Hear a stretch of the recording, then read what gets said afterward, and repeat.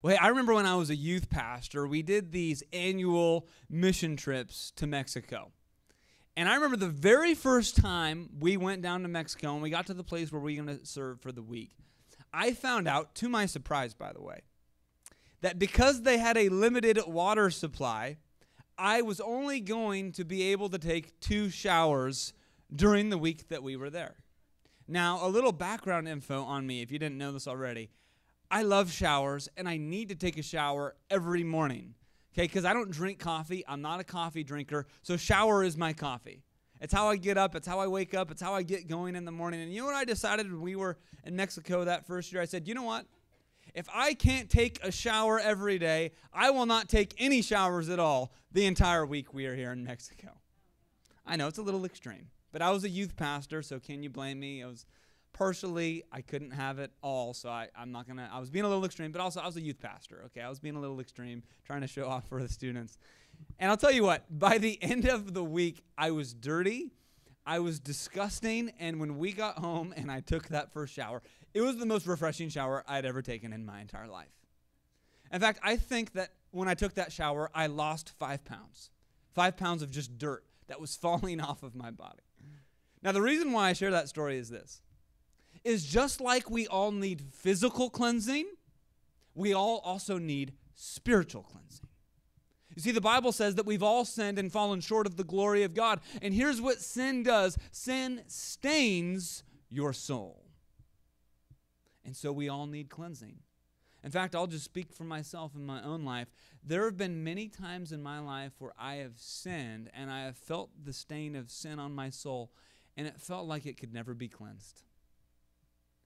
It felt like, how could God ever love me? How could God ever forgive me? How could I ever be free? How could I ever have hope or be whole?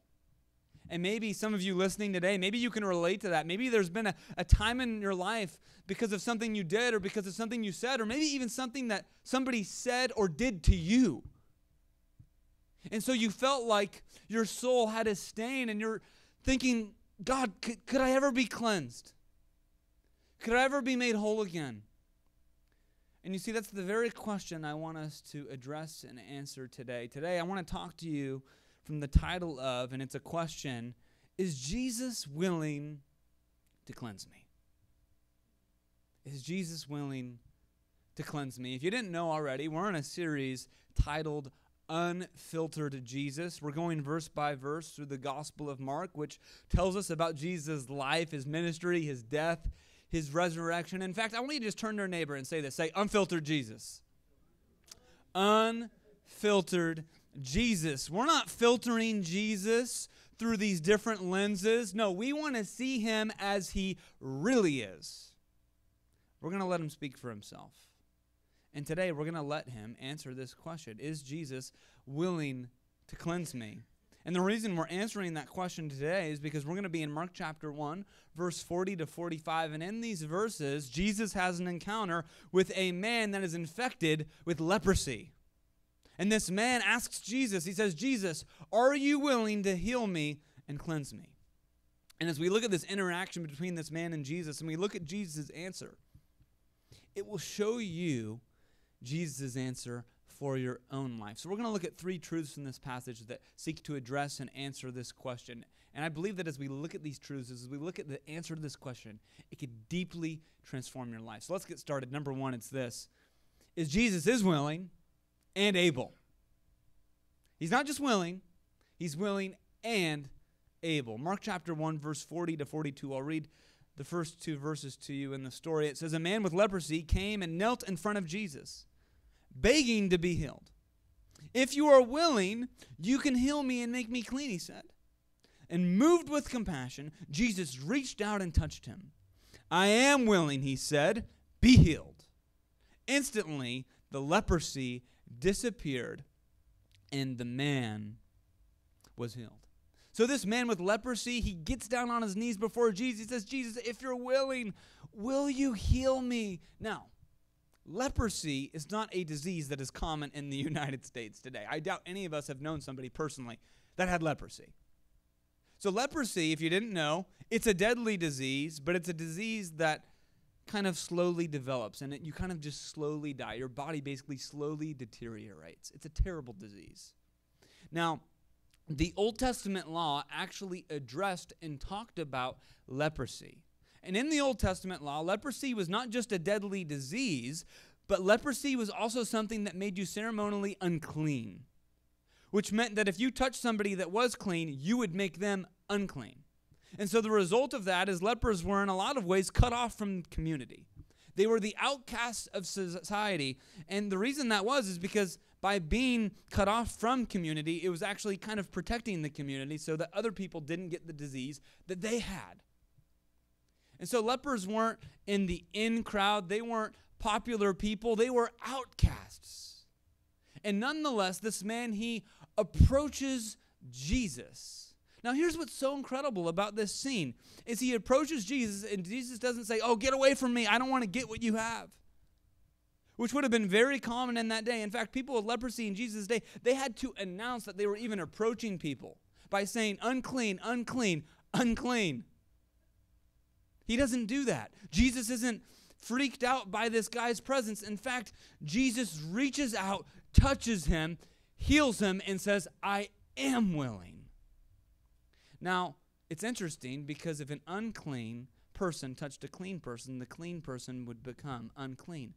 But the exact opposite happens here.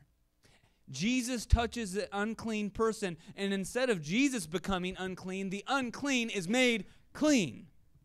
And you see, in the same way, sin is a spiritual sickness that makes your soul unclean. But here's the good news, is Jesus Christ is willing and able to make you clean.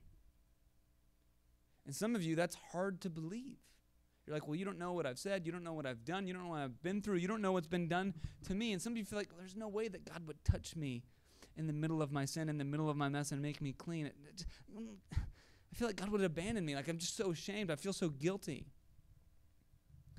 You know, Jamie and I, having our two young girls, Ariella and Noelle, one of the joys of parenthood is you get to change a lot of diapers. It's really fun.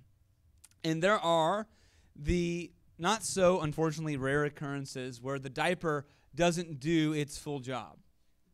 And so what happens is you have what's called a blowout, where just it's everything everywhere. Gets all over the clothes and everything. Now, there are times where that has happened, and it's like, okay, we can fix this, we can clean it, and we can put this item of clothing back in the normal rotation. But I got to be honest with you. There's been some times where it's like, abort the mission. This isn't worth it. We're not going to clean it. We're just throwing this thing out. It's over. And some of you, you feel so dirty, you feel so messy, you feel like God's just going to throw me out. God doesn't want anything to do with me, but I want you to know this. The exact opposite is true. God does not throw you out in the middle of your mess. He comes near to you, he touches you, and he cleanses you when you could never cleanse yourself. And the reason why that is, there's actually two reasons. You see, there's a reason why he's willing, and there's a reason why he's able. First, let's look at the reason why he's willing. He's willing because he's a God of compassion. Did you notice that the man says, Jesus, are you willing to heal me? Are you willing to cleanse me? And it says that Jesus Christ was moved with compassion. And then he touched the man, and he healed him, and the leprosy left him immediately. Here's the thing. God is a God of compassion. You see it all throughout Scripture. In fact, I'll just read one other scripture to you. Psalm chapter 103, verse 8, it says this. It says, the Lord is what? Compassionate and gracious, slow to anger, abounding in love. You see, because Jesus is compassionate, he will come to you in the middle of your mess and he will cleanse you. Now, what does it mean for Jesus to be compassionate? Well, here's what it means. This is what compassion is all about. Compassion means that God sees you in the middle of your pain and in the middle of your sin, and he's not numb to it. He's not cold to your uncleanliness. He's not cold to your pain. In fact, he sees you in the middle of your pain and he feels bad for you. He wants to help you. He pities you. He relates to you. He has compassion for you. In fact, the Bible says that Christ had so much compassion for you that he was willing to go to the cross for you. And what happened when Jesus Christ went to the cross? On the cross, he was made unclean. That's why when he was on the cross, he said, my God, why have you forsaken me? The reason the Father had forsaken him in that moment is because he had become unclean. In that moment, he had become guilty of greed and in lying and lust and adultery and all the worst sins you could ever think of. In that moment, our sins were placed on his shoulders. He became unclean. He died the death that we deserved, and he rose again so that if you place your faith in him, you could be made clean. He was willing to do that because he has compassion for you, and he had so much compassion for you, he was willing to go to the cross. You know, I have some friends that are police officers, others that are firefighters. I've had some friends that work in healthcare and in the ER, and one of the common things I've heard from people that work in those types of lines of work, if they said, you know what, I see so much death, I see so much trauma, I see so much pain, I can't even cope with it, so I've just learned to numb myself and not feel anything. And here's what's so incredible about the God of the universe, is he doesn't just see a limited amount of pain and suffering and sin, he sees all of it. God knows every sin you've ever committed. God knows all the pain that you have gone through and will go through. He sees everybody's stuff. He reads everybody's mail. He knows everything about every single one, yet he does not numb himself to it. He's compassionate, and his compassion moves him to cleanse us. But he's not just willing, he's able. Now, why is he able? I'll tell you why Jesus Christ is able to cleanse you. He's able because he is God. Jesus Christ was not just a teacher. He was not just a prophet. He was just not an ordinary person. Jesus Christ was fully God and fully human. He was God leaving heaven and coming to earth on a rescue mission to save you. And I love this story between Jesus and the leper because it says Jesus touched the leper and the leper was cleansed when? Like a few hours later? Immediately. Why? Because he's the God of the universe. The same God that spoke the world into existence at any time can say anything, and it will be so. And here's the thing, right? If God was willing but he wasn't able, he wouldn't really be God. If he was willing, sure, he'd be compassionate, he'd be kind, oh, that's attractive. But if he's not able, he's powerless. If he's not able, he's not worthy of my worship. But then on the other hand, if he's able but he's not willing, well, then he's a powerful God, but he's a tyrant. He's uncaring. And this is what's so unique about the gospel. This is what's so unique about the God of the Bible, of Christianity, is he's not just a powerful God and he's not just a kind God. He is kind and he is all-powerful. He is glorious and he's also tender. He's so high above us we can't even comprehend him. But then at the same time, he stoops down to meet us, to see us in our pain, to see us in our sin, to reach us, to love us, to cleanse us, to do for us what we could not do for ourselves. He is willing because he's compassionate. He's able because he is God. So he is willing and able to cleanse you. But here's the thing. You cannot be cleansed without humble faith. Which brings me to the second point I want to make today. It's this, is that you have to have humble faith if Jesus is going to cleanse you. Mark chapter 1, verse 40, I'll just read this verse again. It says, a man with leprosy came and knelt in front of Jesus, begging to be healed. If you are willing, you can heal me and make me clean. Now, I want you to notice two things. Notice the humility and notice the faith. First, notice the humility. This leper comes to Jesus on his knees, begging Jesus, Jesus, would you please heal me? Jesus, would you please cleanse me? He's putting himself before Jesus in a humble state. He's saying, Jesus, you're greater than me. You're mightier than me. I can't heal myself. I can't cleanse myself. Jesus, are you willing? But did you notice the faith? He doesn't say, Jesus, do you have the power to cleanse me? Do you have the ability to do it? He simply assumes that Jesus can do it. He says, Lord, are you willing? So this man's question was not, Jesus, can you heal me? His question was, Jesus, will you heal me? Jesus, I already know you could heal me. I already know you can cleanse me. But Lord, do you have the will to do it? You see, this man had an undeniable faith that Jesus was willing, that Jesus was able. And the only question was, Jesus, are you willing? Are you willing to do it? And you see, this really shows us the two sides of salvation. The first side is this, is Jesus Christ is willing and able to save you and to cleanse you and to forgive you and adopt you into his family and fill you with the Spirit. That's God's part. But here's the other part. You have to have a humble faith to receive the cleansing. You have to have a humble faith to receive the gift of salvation that he wants to freely bestow upon you. You see, because it's without humble faith, without it, you'll never be cleansed. Without it, you'll never become a child of God. Without it, there's never forgiveness of sins. There's God's part, but there's also your part. Now, what does humble faith look like? Well, it's actually expressed in two ways that we see in this passage. First, you have to admit, and second, you have to ask. Notice that this leper first had to admit his disease. Lord, I have leprosy. If you want to be cleansed from Christ, if you want to be forgiven of your sins, if you want to be given a new purpose in life, if you want to be given a new hope and a new future, you have to first come to the reality and grips with the disease of sin that has infected your soul. And you want to know what the problem is? Here it is. Many of us live in denial about the disease of sin in our lives. Can I just be honest about that? And what would happen, by the way, just think about this for a second. If you were diagnosed with cancer and you lived in denial about that diagnosis and you never got any treatment, what's going to happen? You're going to die. And it's the same with so many people in their spiritual lives here in this world. They're in denial about the disease of sin. They're in denial about their spiritual state, and the result is eternal death. It's separation from God here on earth and for eternity in hell.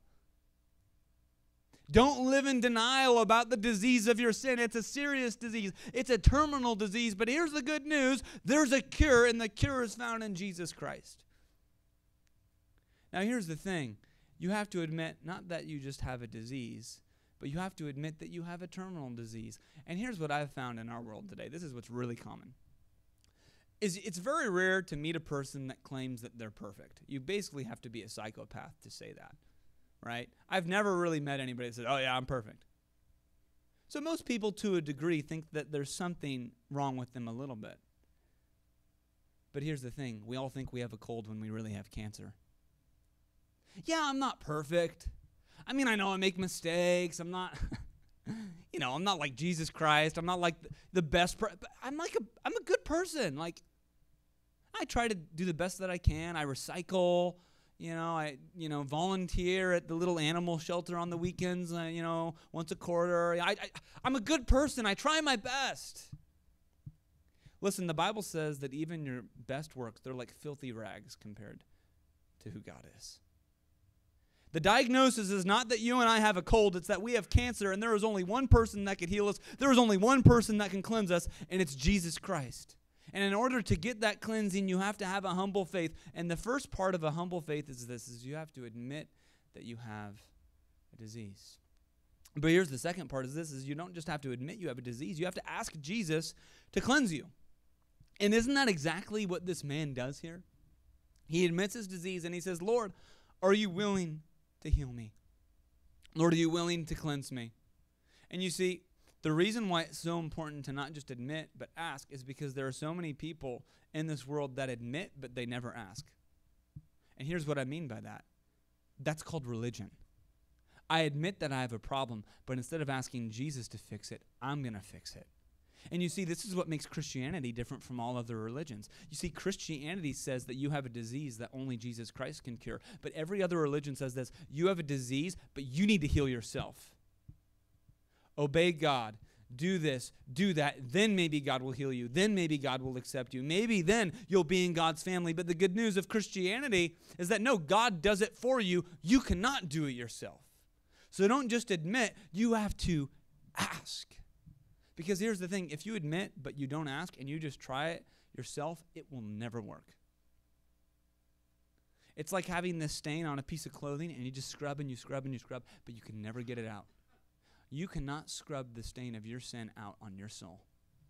You can't do it. It doesn't matter how hard you try. It doesn't matter how good you've been. It doesn't matter what you've done. You can scrub every single day the rest of your life. You can't get it out. There's only one person that can. And you have to ask him to do it. And here's the good news. When you ask him to do it, this is what happens. I want to read it to you. 1 John chapter 1, verse 9. This is one of our staple verses as a church. It says this, if we confess our sins, he is faithful and just to forgive our sins and what? Cleanse us from all unrighteousness. Stop trying to scrub the stains of your sin out on your soul yourself. Instead, come to Christ. And here's the thing, when you come to Christ and you confess your sins, he will completely eradicate every single stain from your soul. You will be completely cleansed. Why? Because he is a faithful forgiver. Come on, is anybody glad today that Jesus is a faithful forgiver? He doesn't just forgive us when he feels like it. He doesn't just forgive us when we're on our best behavior. He forgives us because he's a faithful forgiver. And if we just come to him, if we just ask, if we just knock on the door, he opens it wide. But we have to admit, we have to ask. So can you be cleansed? Of course you can. He is willing and he is able. All you have to do is admit and ask. Now here's the thing. Once you have been cleansed, there's a certain way that you should respond. Which brings me to the third and final point I want to make today. This is that obedience should follow cleansing. Obedience should follow cleansing. Mark chapter 1, I want to read verse 43 to 45 to conclude the story. It says, after the cleansing, then Jesus sent him on his way with a stern warning. Don't tell anyone about this. Instead, go to the priest and let him examine you. Take along the offering required in the law of Moses for those who have been healed of leprosy. This will be a public testimony that you have been cleansed. But, and it's a big but here, okay? But the man went and spread the word, proclaiming to everyone what had happened. As a result, large crowds soon surrounded Jesus, and he couldn't publicly enter a town anywhere. He had to stay out in the secluded places, but people from everywhere kept coming to him. So Jesus gave this man pretty clear instructions. Jesus, out of his grace and power, heals and cleanses this man, and he says that he gives him a stern warning. So Jesus was really clear. Jesus was really up front here. He said, listen, I want you to go to the priest, present yourself to him. It will be a public testimony that you've been cleansed, that you've been healed, but I want you to keep this on the down low. I want you to keep it quiet. Don't tell a bunch of people about it. What does this guy do? He literally does the exact opposite of what Jesus said. He's like, oh, I'm going to tell everybody about it. He's like, hey, did you hear about this Jesus guy? He healed me. He cleansed me of leprosy. It's amazing. And what's the result of it? Jesus' ministry is actually hurt and limited. We're told that Jesus can't even go into a town publicly, that he has to stay out in like the boondocks and like these secluded places, and that people are having to come to him. You see, after Jesus cleanses you, he will ask you to be obedient to him. He will give you things to do and not to do. And your goal, what you should do, is follow him, obey him, trust him. And here's the thing. Oftentimes, what we do is we don't do what he says we should do because we think our way is better. But what we need to realize is that when Jesus is giving us guidance, it's not because he wants to limit us, it's because he wants to free us and protect us.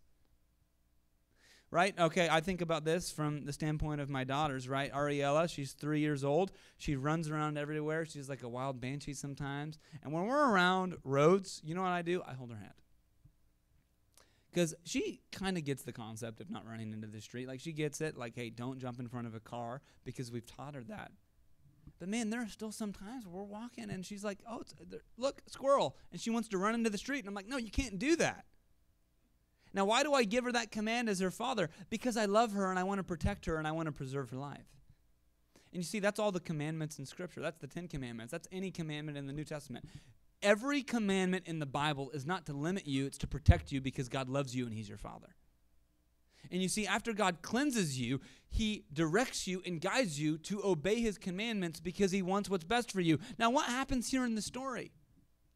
This man disobeys Jesus, and as a result, Jesus' ministry is limited or hurt temporarily.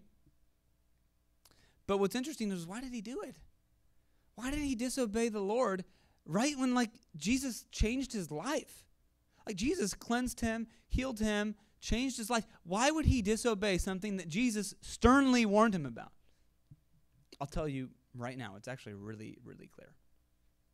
It was the emotion of the moment, wasn't it?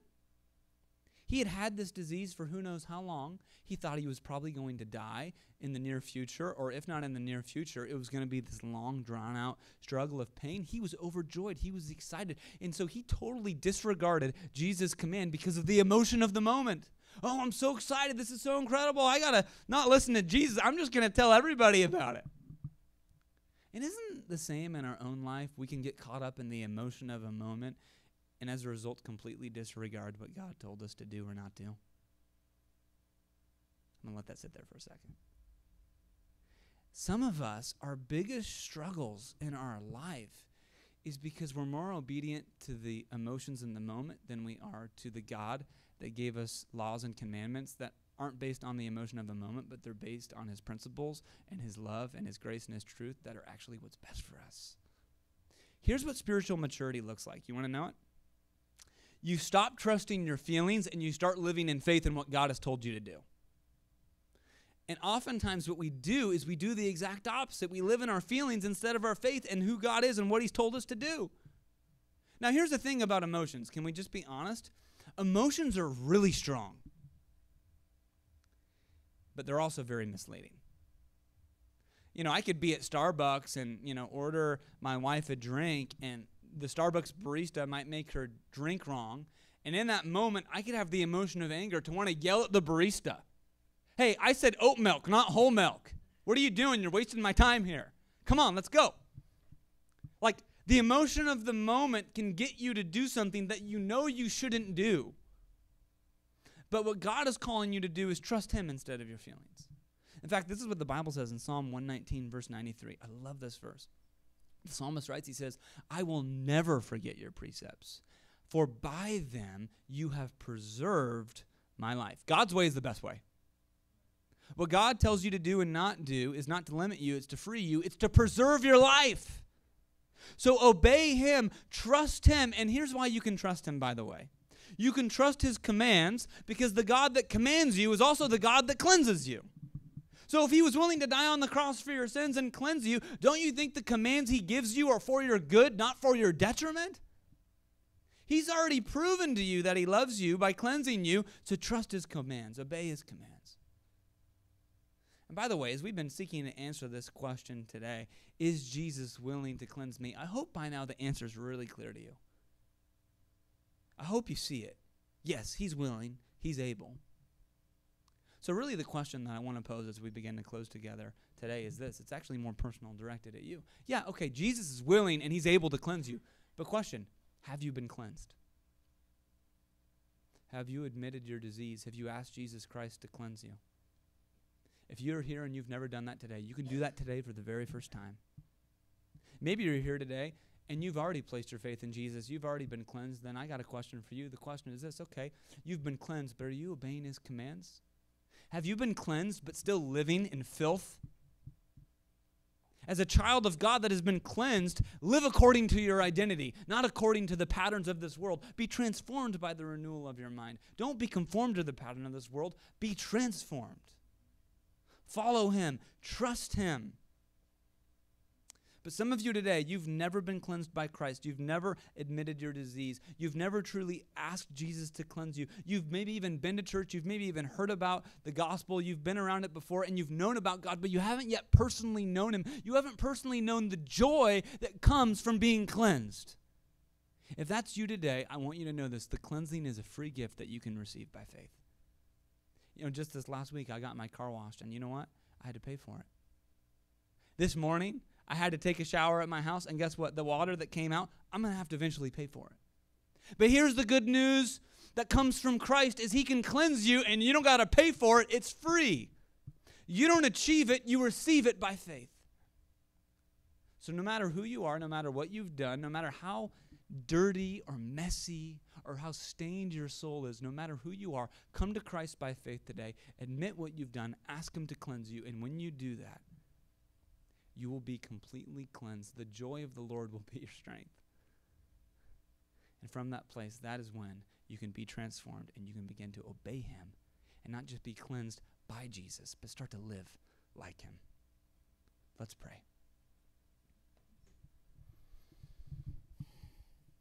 And in this moment, I just want to pray a prayer of receiving cleansing from Christ.